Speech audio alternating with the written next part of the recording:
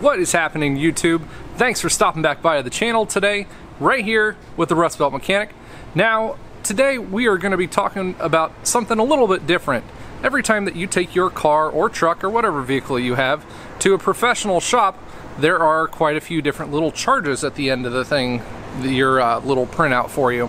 Now, these are kind of hard to decipher, and you don't want to have to go digging through the Da Vinci Code, but we're going to be talking about what exactly are shop supplies. That's always something that's charged onto the end of your bill for you, and everybody thinks that, oh, this is just another thing for the shop to screw me over on and just charge an extra amount. But we're going to go through today what the shop supplies charge actually is and why it is needed for each time you go to the shop.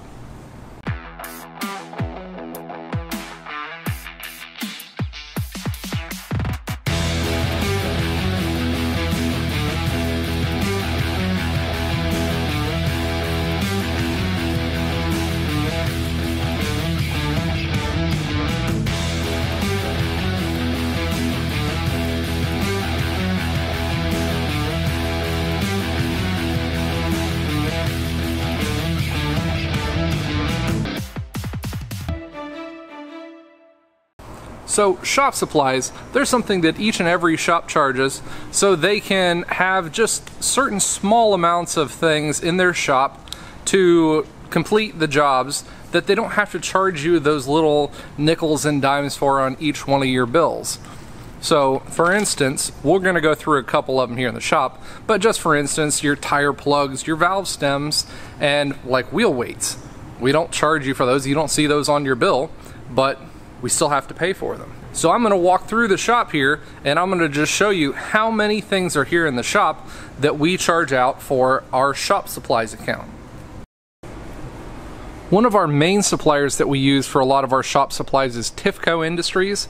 They are just a specialized distributor who, handles all of the smaller things that shops need. Everything from batteries to the gloves that we use so that your car doesn't get all dirty. When we have to take old gasket material off, we have these discs that go on our little air guns, more discs, blades for taking gasket material off, thread sealer. Let's go through these, some of the couplers and the airlines that we use, cut-off wheels, screws for reattaching some hardware because everybody loves to hit parking blocks, rivets, paint sticks for grease, and battery cable ends. Just more of these things that we don't charge the customers for, but we still have to pay for them. So for instance, each of these things, they do cost quite a bit. A thing of these batteries for the lights that we use, they probably cost, $5 a pack. These screws in here for putting on fascias on that people hit parking blocks with, they probably cost $8 a pack. These cut-off wheels, you got a pack of about 15 of them. They cost about, $8 or $9 a pack. And it goes on. But that's an idea of what we got over here for some shop supplies. We've got some earplugs, which, yeah, who uses earplugs? But it's there for that. Scotch-Brite. We've got little sanding discs, PB Blast, because we do live in the Rust Belt, because everything's freaking crusty around here. Little recoating things, paints, greases. But yeah, that's a good little show of things over here. Hoses, wiring, clamps for fittings. We've got all the different kinds of hoses.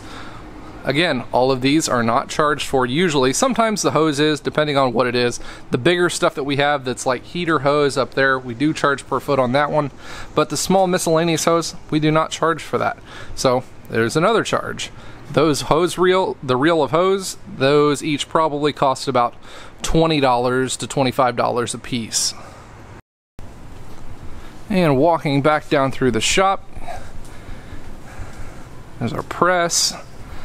And then we come to our brand new fancy Hunter tire balancer. It's a Road Force tire balancer. So as you can see, we have a nice selection of all different kinds of wheel weights.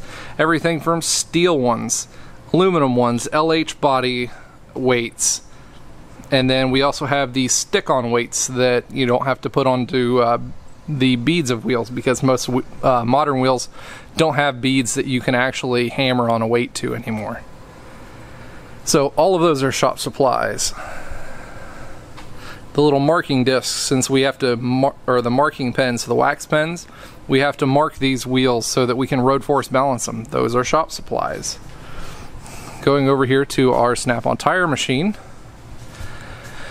Valve stems, valve caps. There are like 4 different kinds of valve caps we use, and we like to match up the ones that they already have with and come with from the factory. So we have all the different kinds of those. And then over here we've got tire plug stuff, plug patch kits, sealers, more plug things, the plug tools, more different kinds of valve stems. Again, all shop supplies. Those valve, the valve caps and those boxes, they come out to being like $5 or $10 a piece. You know, it's got like 50 or 70 of those in there, but you know, it still costs money. Our sealer for our tires, that's like 14 bucks a can. The tire plugs, those are, you know, like $3 a sheet, I think. Like $2.50 or $3 a sheet. All money that shop supplies. Come on over here. There's Brandon hard at work. Say hi, Brandon. He's working hard. So here we've got our large Tifco assortment of everything. We've got it all labeled here, very nice and neat. We've got zip ties, ring clips, heat shrink tubing, more zip ties, grease zerks, all the electrical assortments that we need. We go through these like water. We have to do wiring repairs. Not those don't get used that often. But fuse holders, butt connectors. I really like, these are something that everybody has to have in their shop. They're butt connectors with heat shrink that's built onto them. This specific one has it with 2 different size gauges on each end of it. Makes it nice for doing remote start kits and all the other little odd wiring jobs. Eyelets, see there, all of these are heat shrink ends. Really neat things to have. Drain plugs, drain plug gaskets, cap screws, bolts, nuts. As you know, hardware goes, you have to have that around here because, again, rust belt, shit rusts, shit breaks, gotta fix it. More stuff that, you know, I'm not sure about what all that costs, but I'm sure it's pretty pricey for the shop that we have to keep those on hand. Looking over here, something else that nobody really thinks about, washer fluid. This jug of washer fluid is like $120 for a 55-gallon drum of washer fluid. Each car that comes through the shop here just gets automatically refilled if we're doing a multi-point inspection. So there's a gallon of washer fluid used on each vehicle, just about. And then brake clean, because we don't have the money to run through so many rags all the time. We use brake cleaner. We spray off a lot of the bottom sides of engines when we do oil changes or heavy repairs that there's a whole bunch of oils or chemicals that are spilt on your engine. Those get into our spray bottles and they're sprayed off your underside of your car with that. That's about another $120 for the small jug. So this just shop supplies, a little bit of everywhere, all over the shop. Nobody really understands how many actual shop supplies we have to keep in stock just to use on a daily basis. So when you see that little bill at the bottom of your car bill that says shop supplies, and usually it says 3% of your bill up to $15, you'd have to imagine that normally on the bills, you are the ones making out, not the shop. We're using more supplies in your vehicle doing a mount and balance of tires than what we actually pay for a lot of those things. So think about that when you see that next bill for shop supplies. I hope this was a nice little informational video for you guys. I enjoy doing these little things as well, just to give you guys an extra little viewpoint into what shops actually function with and how we do our jobs on a day-to-day basis. thanks for stopping in today, guys. I really appreciate all the help and support that you give to me. I'm gonna go and enjoy the rest of my weekend, maybe do a little drinking, do a little fishing.